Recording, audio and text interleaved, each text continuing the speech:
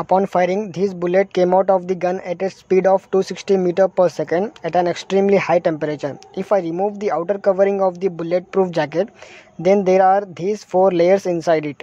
The first one is ceramic layer, and the aramid fiber layer, and the vertex layer, and the last polyethylene layer.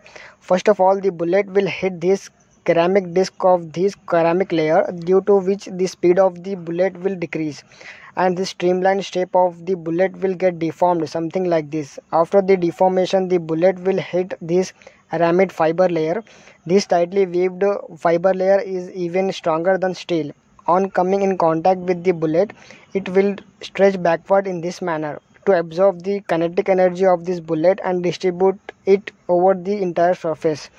After ripping off this layer, the bullet will hit the vertex layer. Vertex layer is nothing but an upgraded version of this aramid fiber layer, which is even more tightly weaved. Continuously the journey when this high temperature bullet comes in contact with this polyethylene layer with tight chemical bond.